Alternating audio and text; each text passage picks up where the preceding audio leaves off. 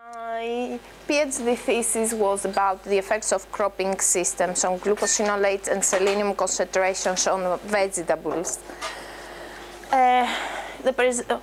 Through the presentation, I will take you through some brief introduction, the hypothesis and the approaches that we use, and the main results and conclusions.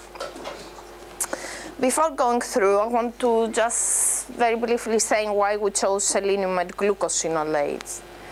Selenium is an essential element for humans, and it has been found to associate with a number of diseases, cardiovascular diseases. It has anti-cancer properties, improve male fertility, boost the immune system, and several others. The main source of selenium in humans is through food, and sources like Brazil nuts, fish, shellfish, brassica, and allium crops, they consider it as very good sources with high selenium concentrations. Of course, depends on the soil that they are produced.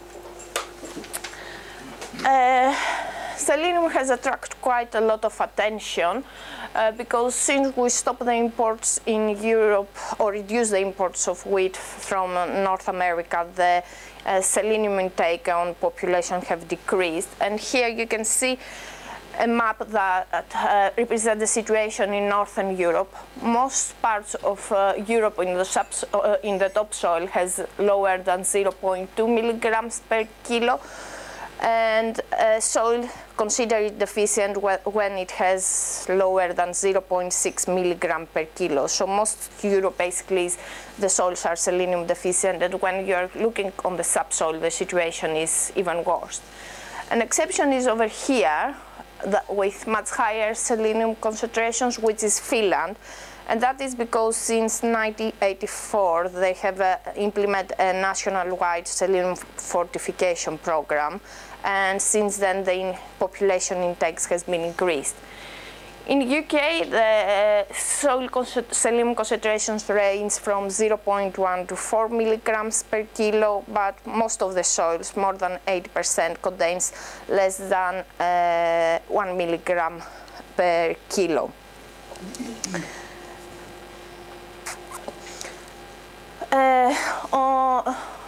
Glucosinolates, on the other hand, is secondary plant compounds that they are containing both sulfur and nitrogen. They have been found to have also health benefits and associated with anticarcinogenic potential, and main sources are found on brassica species. So we basically chose those two compounds because of the health benefits they might have on human health. So my PhD basically had two hypotheses. One, it was based on selenium, and the other one was on glucosinolates. And the selenium hypothesis was that we can use catch crops to reduce selenium leaching and increase selenium availability on the main crop. And we also believe that brassica crops would be more efficient for that purpose. And just to understand a little bit how we have driven in this hypothesis, selenium also is essential for humans, is not essential for plants, or is thought not to be essential for plants. Is taken up by plants mainly as selenate or selenite. And they are different categories of plants. Most of them, they are belonging on the non-accumulators, that they only can uptake just few milligrams per kilo of dry weight. Then we have the selenium accumulators, that they are growing usually on seleniferous soils, and they can uptake several thousand milligrams per kilo dry weight. And the third category is the selenium indicator plants, where they can grow both on seleniferous and non-seleniferous soils, and they have the ability to uptake several hundred milligrams. Selenate is believed it behaves similar to sulfate in the soil system, and also is transferred on plants through the same system, through the high affinity sulfate transporters. Catch crops in general are being used to reduce nutrient leaching, and one of the nutrients is sulfur. So here we can see an example of 3 catch crop species, ryegrass, rape and fodder radish, that all of them successfully reduce sulfur concentration on the soil, with fodder radish having the higher uptake. But when we are speaking about catch crops, the important thing is not only reducing the leaching, but to ensure that the availability of the nutrient will be synchronized with the needs of the main crop. And over here you can see the sulfur uptake by barley after a wide range of catch crops, and most of them, they have managed to supply sulfur similar with the inorganic fertilizer on the top over here, and some of them, they basically were even more efficient than the inorganic fertilizer. So taking into account that the chemical similarities of selenium and sulfur, we assumed that catch crops may have the same effects on selenium in soil. The second hypothesis was that by using intercropping, we may increase glucosinolate concentrations, and we tried to intercrop brassica with lettuce in order to change the nitrogen and sulfur balance in the soil and in the brassica nutrition, and therefore increase the glucosinolates. A short background behind that is that one of the main reasons that is affecting glucosinolate concentration on crops is the rates of nitrogen and sulfur. And we can see over here in an example in Pakoi where low nitrogen concentration had the higher glucosinolate concentrations, and higher nitrogen concentrations decreased glucosinolates, but when was enough sulfur in the soil, the negative effect of the nitrogen have been decreased.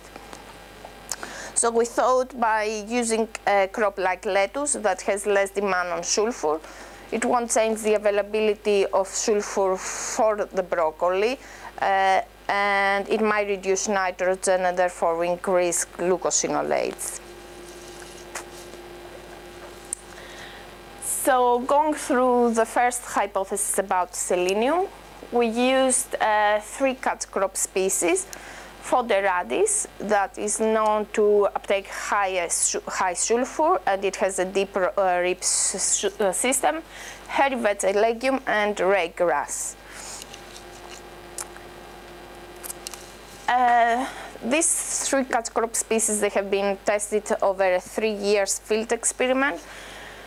Due to unfortunate circumstances, we have to alter and modify the plan every year, and we are missing few data from the first experimental year. So we started with 2 main crops, onions and cabbage, and we haven't applied any fertilizer, and as we continue in the next years, we used only onion as main crop, and we have different fertilizer treatments. On the second year, we applied a combination of 2 levels of selenium, 0 and 10 grams per hectare, and 2 levels of sulfur, 0 and 65 kilograms per hectare on onions. On the third year, we will not include any sulfur fertilizer, but we fertilize both the main crops and the catch crops with 2 levels of selenium, 0 or 10 grams per hectare. And for those that they might not know the growth cycle of the catch crops, usually the catch crops, they are sown in August after your main crop in order to reduce the leaching during winter. We did a soil and plant sample in November. The catch crops, they continue growing or until springtime, depends of how frost resistant were, where we incorporate it on the soil, and then we transplanted the main crop and on April, and we harvest them in August. All the 3 years, the experiments were carried out on the same site, but on different plots.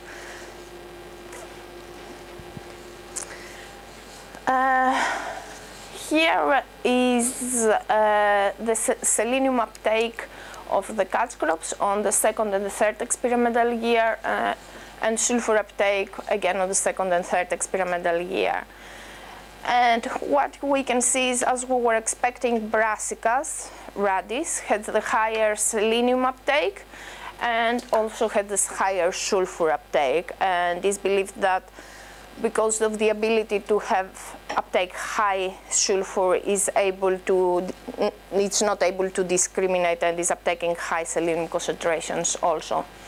When we fertilize the catch crops, the uptake was much higher in all catch crop species, and selenium fertilizer didn't have any effect on sulfur concentration.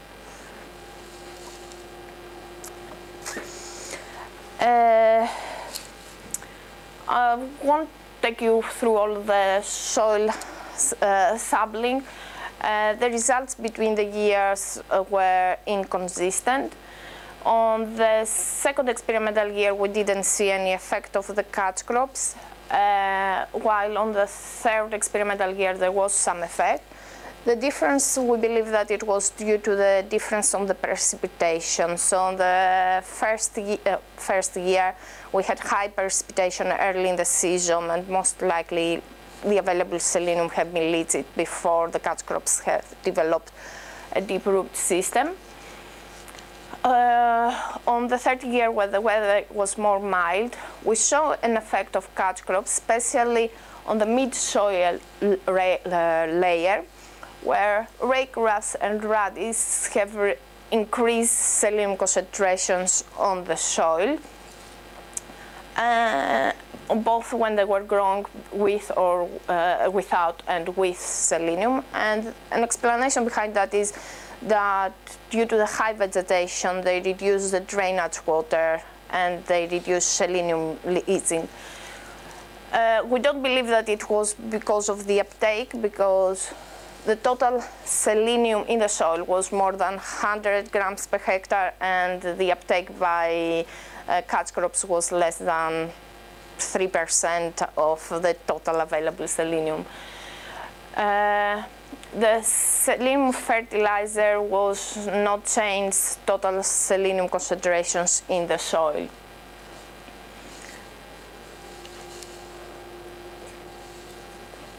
So then we examine every year the effect that catch crops they had on the main crop. On the first year we had two main crops, onions and cabbage. There is a tendency, not significant, but there is a tendency that is repeated, that catch crops decrease selenium concentration in onions, while in cabbage we don't observe any effect. The reason that we don't observe an effect on cabbage is most likely because cabbage has much deeper root system and is able to explore more soil selenium, the soil selenium sink.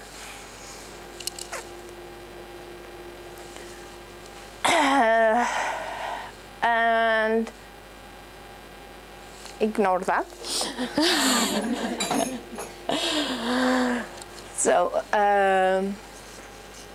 on the second experimental year, again you can see the trend that catch crops are reducing selenium concentration in onions, but this effect is disappearing when the main crop is growing with fertilizer. So we haven't observed any effect, and most likely due to the high variation also we haven't observed any effect when the main crop was fertilized with selenium. The interesting thing that we observed, it was that when sulfur fertilizer was applied with selenium, the effect of selenium fertilizer has decreased, so an antagonistic relationship has been observed over there. It might worth pointing out here that although fodder radish had higher selenium uptake, it didn't manage to increase selenium in the main crop in any occasion. And the reason behind that is that fodder radish, except of high selenium uptake, it had high sulfur uptake. So when mineralized, it delivered in the soil both selenium and sulfur, and due to the agonistic relationship, selenium uptake was not higher.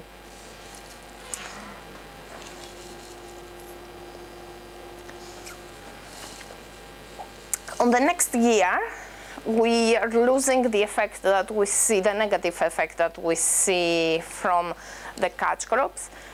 And again, there is a possible explanation behind this, is that this year we had a very severe year, so the material, very severe weather, so the material that we have incorporated, it was much less than the previous years. And this, it may have affected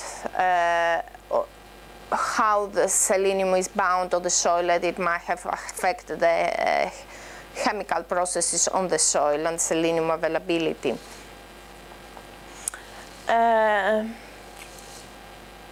So on the third year, we can't really conclude any effect from the catch crops. The main thing that we may say is, in the cases that we fertilize the catch crop, it didn't really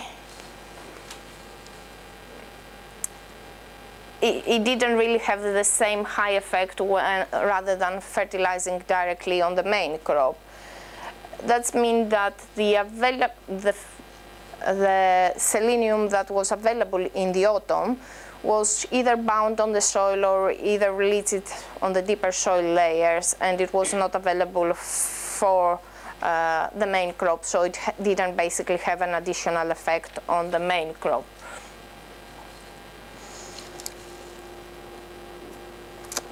So the conclusions basically from this trial, that it was catch crops that they didn't reduce selenium leaching, and that was because of the low uptake that they had. In several cases, it seems as a trend that catch crops and general organic matter might have a negative effect on selenium uptake by the main crops. So when we incorporate organic material special on selenium deficient areas, we have to consider that. And for the radish also, it took more selenium than the other crops. It didn't manage to increase selenium concentration on the main crops.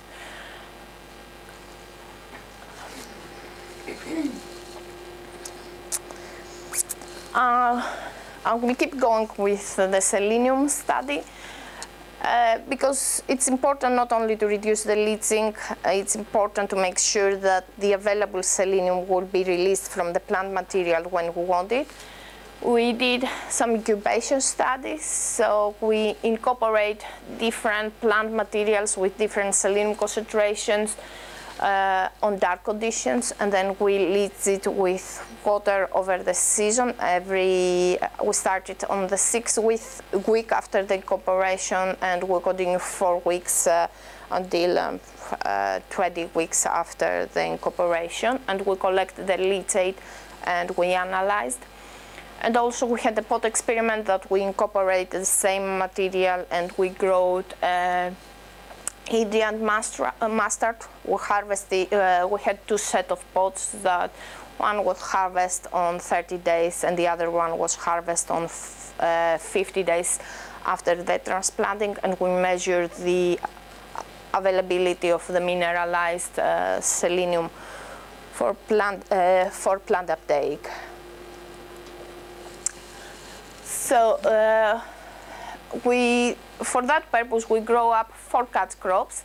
We additionally added mustard with high selenium fertilizer, and we produce catch crops with different selenium concentrations. And also we had the catch crops grown on the native soil without any further addition. The material that we incorporated, it was based on total volume of material, so we incorporated based on the dry matter in order to achieve 3.5 tons. Yeah, 3.5 tons per hectare. So it's its pot basically was getting a different amount of selenium due to the difference both on the concentration but also on the amount, yeah, basically both of the concentration and salt and small differences on the dry matter of the catch crops. So here is the leaching incubation experiment, and we have the control where nothing has been added, and we have the 4 catch crop species grown with selenium, and they have been, the incubation, the soil have been leached 6, 10, 15 and 19 weeks after incubation. So initially hairy vets and raygrass, they had the higher mineralization, the higher, they release the higher selenium concentrations from the soil, follow from the mustard and then the fodder radish. If you briefly remember, the higher concentration have been added with raygrass, so you would expect that raygrass would have the higher release, but it didn't happen. Hairy vets basically release 6% of the selenium that is added compared to Italian raygrass that it released 1% of the selenium that was added. And that is clearly shown that different species, they have a different decomposition and mineralization rate for selenium. So 6 weeks after the incubation, you have quite high concentrations. 10 weeks, you still see an effect, but thereafter the effect of catch crop is basically reduced without really releasing all the selenium that was available, or they might have released it, but not on water extractable forms, and it might have been strongly bound on the soil, which would again mean that it's not available for plants.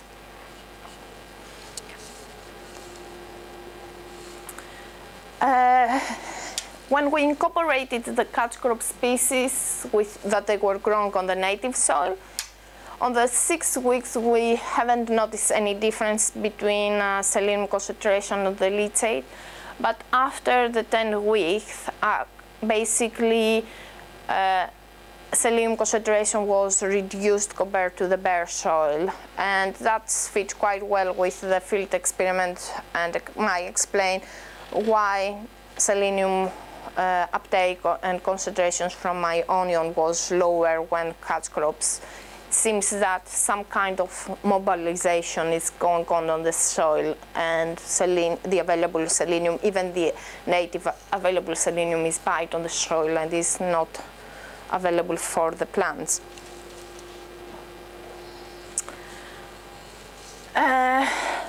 Here we are coming on selenium concentrations and uptake by Indian mustard, and again you can see here is the control.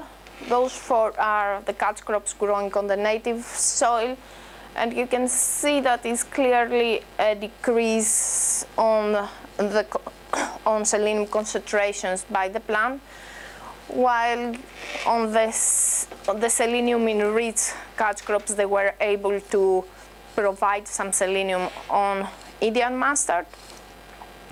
So again, that suggests that organic matter in general, they might immobilize selenium on the soil, whether if you have high concentrations of selenium on the plant material, some of it eventually would be available for the plant.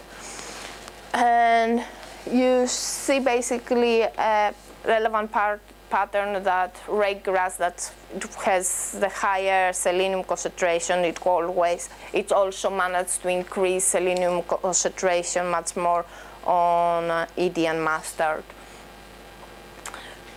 We include also some inorganic treatments, but they haven't an effect on selenium concentration. So in several cases, organic material, if it contains selenium, it might be better for plants compared to inorganic forms.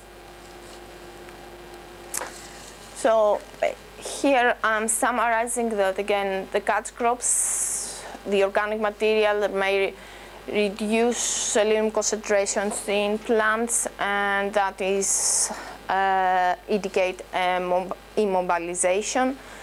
That in rich catch crop species they might increase selenium concentration, so it's a potential not just for the catch crops species, but if you have selenoferous soils that you're using plant species for phytomediation reasons, you may use that plant material as organic fertilizer on your plants, and the effects of catch crops is lost over the time. Very briefly, the last part of the talk,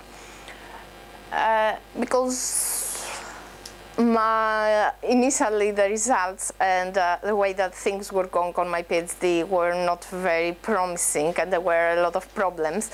We included the glucosinolate as an extra project on that. And what was, we intercrop broccoli with lettuce on the field, and we also had monocrop lettuce and monocropped broccoli. We applied different combinations of nitrogen and sulfur fertilizer to achieve different variability on the available nutrients. And in the monocropping, we used a minor rhizotron, 1.5 meter long, to record and observe the root system of the monocropped crops.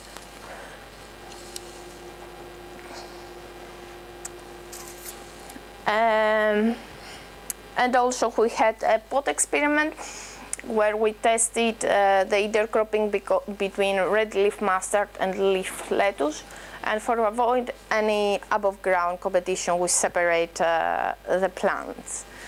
And again we had 4 combinations of nitrogen and sulfur.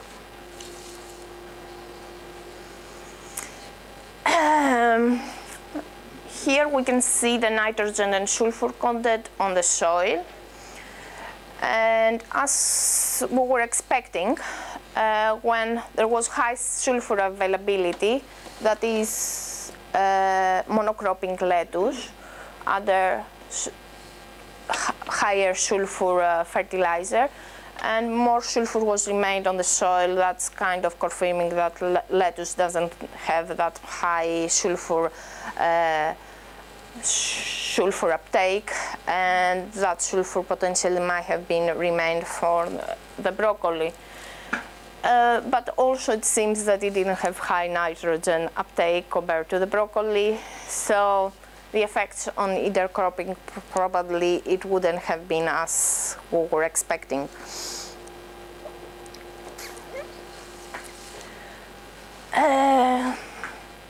Also the growth of lettuce have been weak over the intercropping.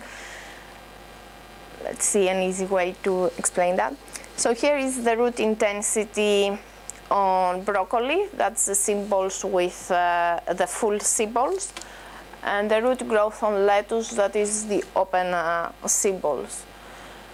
And in general, lettuce had less root intensity than broccoli, but on the topsoil it seems from very early in the season that basically lettuce were more antagonistic and it had more root system in the topsoil. So basically with this complicated graph that I won't go through a lot is to show that also the broccoli, it has much higher in root system and slightly deeper also. Lettuce had quite adequate system and possibly was still able to uptake nutrients from the deep soil layers, and probably have some kind of competition with broccoli and stress broccoli. But on the intercropping, that's an intercropping, you basically barely can see the, the lettuce. So any effect that maybe root growth may have had on the soil, probably it didn't help a lot because of the shading. And just to verify, here is a lettuce. Oh dear. Yeah. So, and here it's verified from the dry matter that intercropping, it really reduced dry matter production of lettuce because of shading. And here you can see the difference. Those are nice lettuce heads produced on sole cropping, and when you intercropping them with the broccoli, that was the situation. In some cases it was even worse than this. So, not much competition.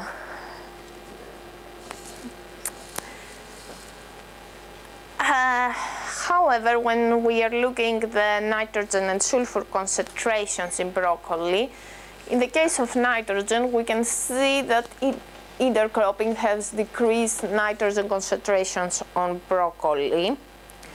And that is what we wanted to succeed initially.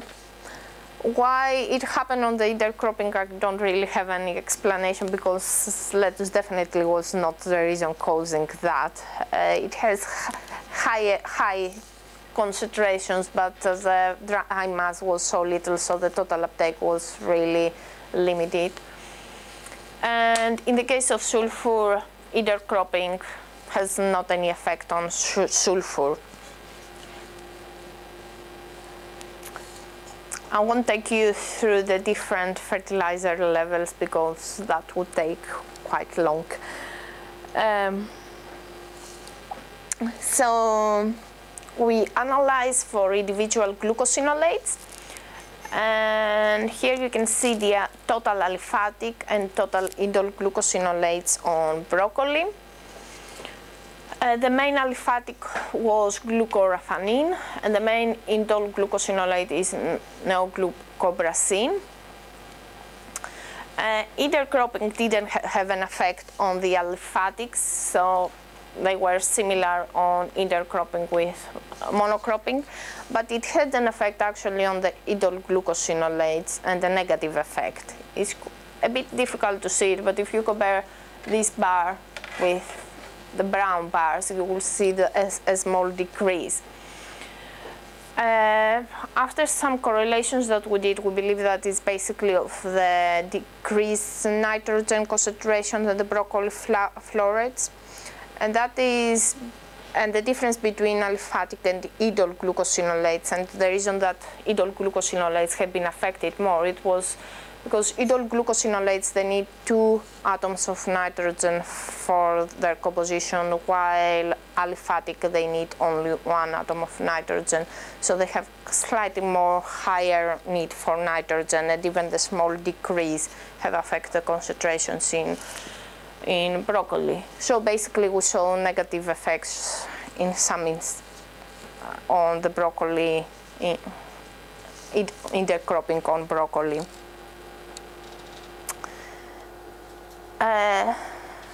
So for avoiding the situations on the field and the above ground competition, that was why we had the separate boards between the 2 plants on the pot experiment. And here is the results of the pot experiment, where a different trend it seems to happening. So in the pot experiment, basically nitrogen concentrations was higher on the intercropping compared to monocropping. So it's a different pattern produced on the pot experiment, and that is basically due to below ground competition, as we avoid any above ground competition. And again, there was no effect on sulfur concentrations.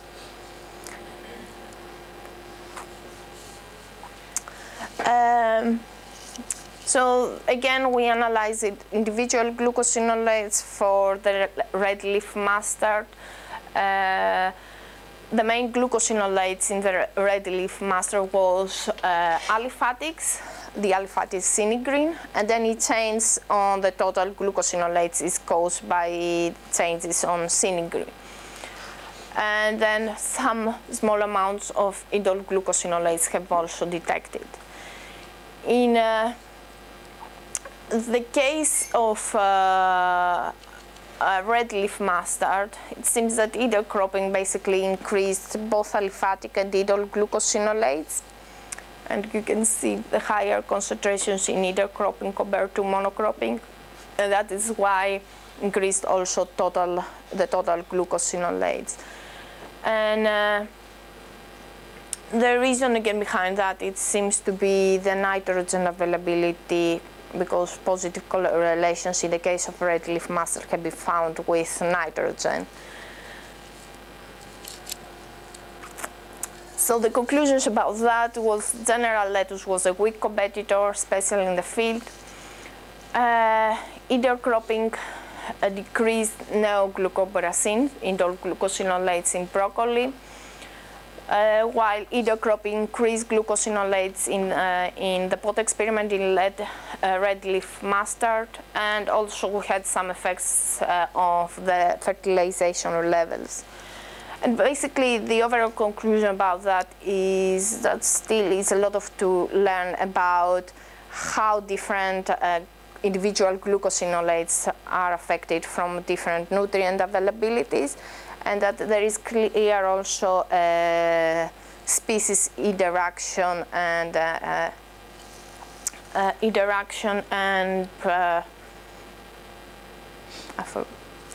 competition, not a species effect, a species response on the availability of the nutrients. So different species will respond differently on different nutrient availabilities, and it's not clear yet the whole relationship. So that was all.